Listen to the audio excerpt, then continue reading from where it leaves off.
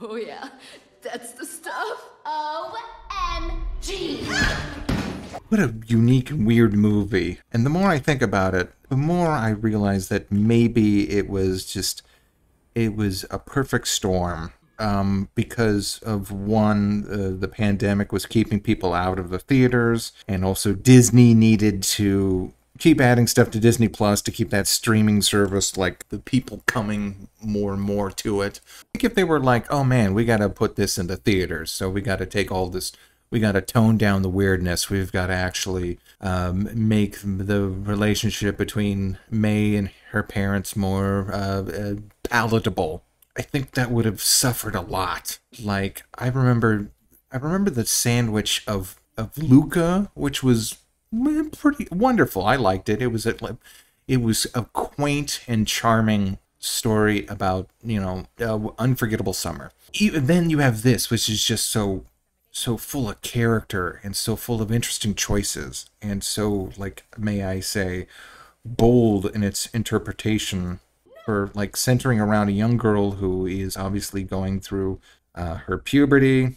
The mother's freaking out about it. The father's just ducked out, as you could see, and it actually like tackles a lot of those subjects of growing. And again, I think if they were like, well, no, this needs to be in theaters, we got to tiptoe around all this nonsense instead of sort of like really engaging with it in a meaningful way to actual humans and not demographics. It's no coincidence that the first Pixar movie to be featured in theaters recently is just like the safest bet. In my opinion, just like extremely bland. What if Overwatch was a brown shooter? May I remind you what real men look like?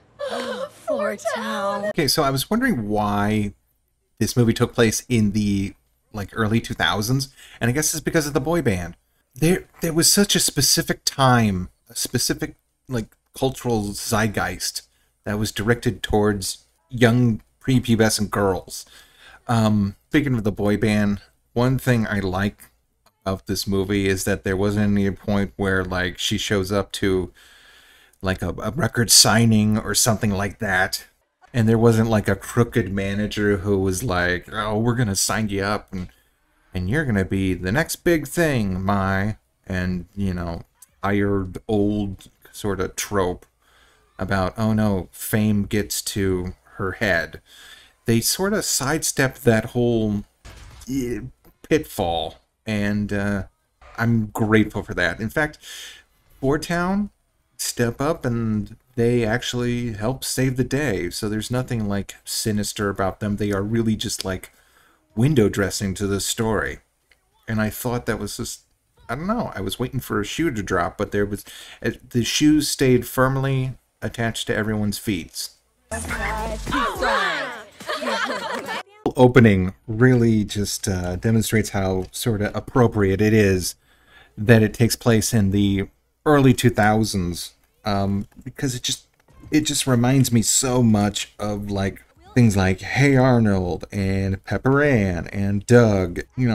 They weren't about like robots or monsters or secret lives. They were just about kids and all the stuff that they were dealing with. So I was just like, oh man, I just got a huge burst of nostalgia from that. And that's probably why this whole thing sort of resonates.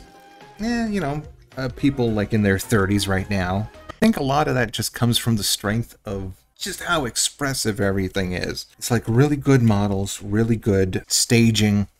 Girls are so animated. Everybody's so animated. The community, the buildings, they have just like a great sense of comedic timing.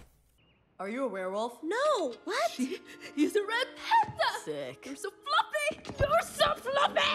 I've always wanted a tail. Priya. An amazing soundtrack as well.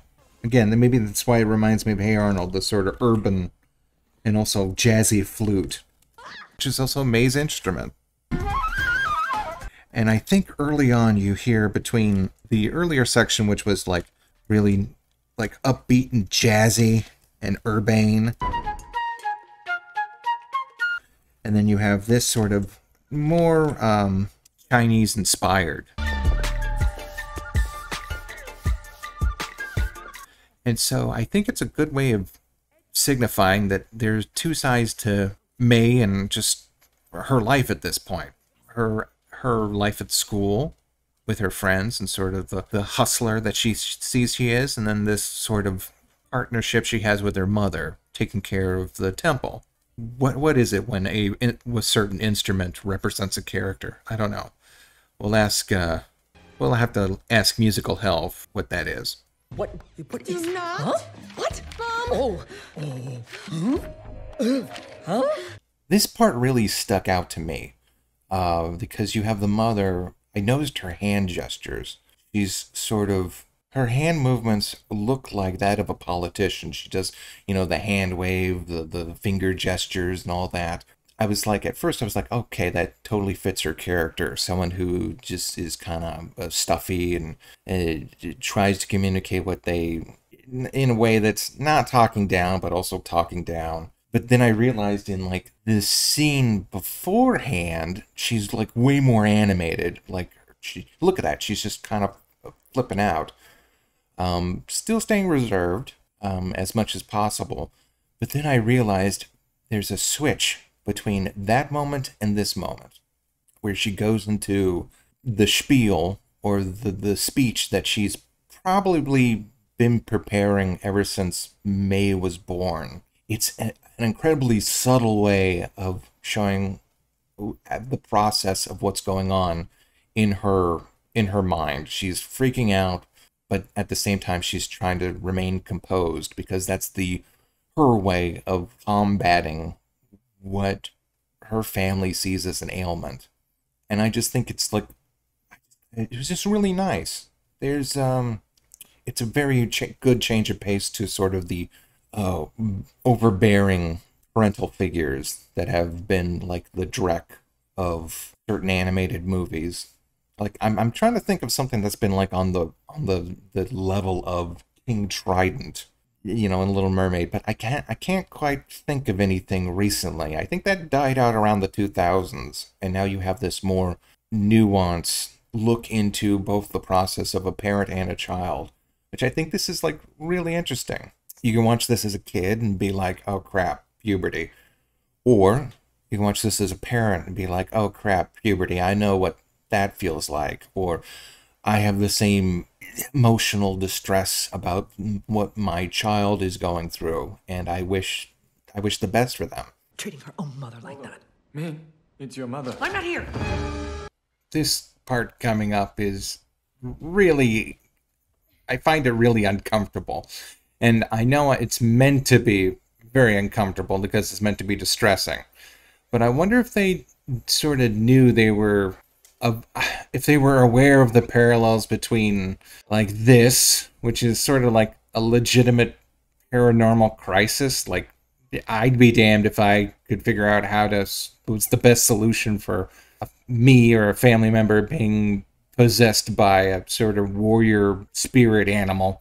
And sort of like the parallels between that and the real world families sequestering maybe people with like mental illnesses, hoping to quote unquote pray the demon away. And yeah, that had to have like crossed their minds. And so that's why they sort of, the thing that gets May out of it is, again, sort of the love of her family, sure, but it's mainly the outside world, like the love of her friends. There's a devastating line. When I start to get emotional, all I do is imagine the people I love most in the whole world. Which is you guys. May. Oh, it hurts, but it's also kind of true. Again, yeah, it's her friends that allow her to overcome and learn how to control this ability. Aww, it's our love. We're like a warm and fuzzy blanket. Yeah. Okay, so a lot of people got real pissy about this movie, saying that, oh no, it teaches the wrong message about, disobeying your parents and their family and everything. And this has been pointed out a million times, like The Little Mermaid, or Aladdin didn't start that crap. So yeah, this is mainly about, like, this is when May sort of defies her family, wants to keep her panda, and that's her choice. Yeah, I could see an interpretation of that. There's a lot of different ways of reading this movie. I think the main point is that, yes, growing as a person takes some push and pull, understanding who you are, where you're coming from, but also giving people opportunity to grow on their own. And the generational trauma, which is a big theme for Disney recently. This and Encanto. Luca, I guess. That's another sort of theme, repressing sort of the instilling fear mainly of the other. I think the more poignant message of this movie is sort of the healing and understanding and learning where people are coming from and growing from there. And I think this scene is actually really beautiful because of it. Like I was saying, there are so many different interpretations and so many conflicting sort of. You could argue that she's disobeying her family, but at the same time embracing her tradition, which is also just like another part of her family. So there are definitely different ratings of this movie. You're not going out like that, are you?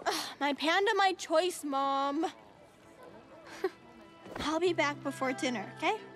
Fine. Okay, so this is one thing I noticed, and I didn't notice it until I moved from my phone to a much bigger TV screen. Like the lines around her mouth. Just look at that.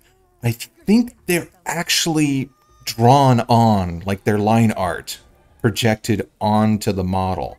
You know how they did it in Spider-Verse, where in Spider-Verse it was very obvious that the eyebrows and some of the like line work, it was meant to dictate that, this is like a comic book style. Here I think it's just ever so subtle. The color choice that they use, it blends in with the model, it blends in with the world. So you're not immediately drawn to it, but it adds a certain extra aesthetic to the whole thing. It's very obvious when you do things like change the eye to a different texture.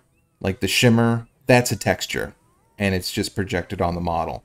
You're not actually, and you don't need to change the topology, so it's not like they're adding an extra crease to the model. A very subtle texture that doesn't take away or draw you out of the movie. In fact, you probably don't even notice it. But your brain did. So now I'm looking all over this movie now with a fine-tooth comb trying to figure out what other little tricks they've been pulling.